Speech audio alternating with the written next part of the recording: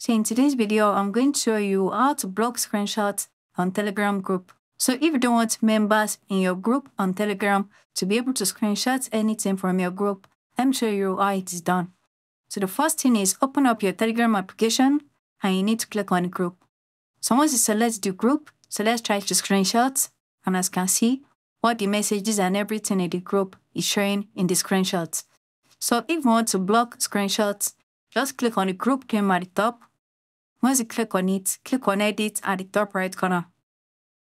Once you click on edit, click on group type.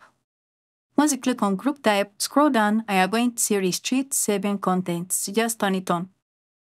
Once you turn on restrict saving content, click on done at the top right corner and click on done again to save the changes. So right now, anytime people try to screenshot from the group is not going to show. As you can see, when I took a screenshot, everything is blank. So anything or any message from the group is not going to show in the screenshot. As you can see, there's it. So if you found this video helpful, smash the like button and subscribe to my channel for more amazing videos like this.